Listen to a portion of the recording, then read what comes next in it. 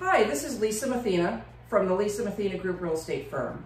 And today we're here in Milton at Comfy Pets Grooming with Mary and Nicole.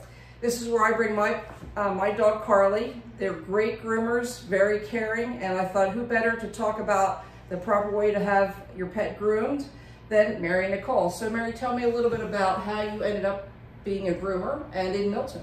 Okay, well, I used to be a professional dog handler, and I would travel, go to dog shows, and that required a lot of time being on the road. And when I had Nicole, I couldn't travel as much, so I enjoyed working with the pets so much, I decided to go into the grooming business.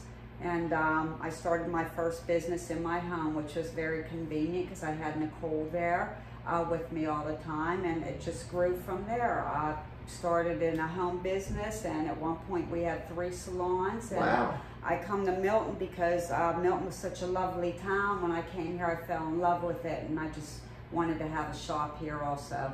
Well, I agree with you. Milton is a great place to live because I live in Milton. But you also have another shop, right? Yes, and that's on John J. Williams Highway.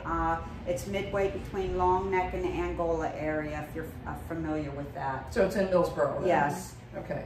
Nicole, tell us a little bit about what you do here and what sets you apart from other groomers. Okay, so what sets us apart is not only are we in it to groom the pets, but we're also in it to make them comfortable and give them a really good experience. So we use quality equipment, quality shampoos. We don't corral our animals in here and have a bunch at one time. We really enjoy what we do, and the dogs can feel that while we're working on them. We specialize in no anesthesia dental cleaning, which is really beneficial to their health. Yes. And we just really do whatever we can to make the animals all around better and healthier. Well, I can tell you, the dog that I bring in is a border collie, and she's a little high strung. But when I come to pick her up, she is happy as a clam, however happy a clam could be. But so what type of animals do you work on? So mainly we do work on dogs and cats. We've had a couple very randoms, like a sugar glider and a rabbit, but those are our 2 main that we take care of for the most part. So you actually groom cats? We do, surprisingly. So what we do with cats is we could brush them out if they get matted, if they're older and don't take care of themselves as well. We also shave them down if that's what the owner requests. It also keeps down on shedding as well. But we like to do the line cut where we'll shave their body down, leave their tail fluffy, and it's actually really, really cute. So do you do, how do you find handling the cats? Is it difficult when you're working with them? I mean, do you bathe them too? Or? They're really well behaved, surprisingly. Sometimes it might take us 2 of one holding pet and rubbing the nose, the other nice. one working on it. But the cats are really wonderful. You just have to know how to, they're different than dogs. You just have to know, be gentle and quiet spirit with them. Mm-hmm. They really respond well. So speaking of that, have you ever had an animal in here that is nasty or is difficult to handle? And if so, how have you handled that? It's different. Some you just have to be gentle and very patient with, and other ones sometimes you just have to be a little firm with your voice. They're really wonderful to work with. They're a lot better than you think they are. Mm-hmm. A lot of times they pick up on the owner's nervousness, and once the owner leaves, they're completely fine. It's just that love and that patience and gentle voice sometimes, gentle touch. And sometimes we'll let them watch us work on another pet, and they'll say, interesting. Oh, that pet's okay. It's not getting hurt. Mm-hmm. And it's just building a trust with the pet over time. Sort of like people who have misbehaving children, and when they go somewhere else, they're well behaved. Yes. Exactly. So tell us a little bit more about the non-anesthesia dental and how that works. Okay. So as my mother said earlier, she used to show dogs. So when you show dogs, they are not okay with you administering any kind of medication to them. So that's why it was important to learn how to do that without putting them down. So that's where she learned how to do it so many years ago and still continues to do it.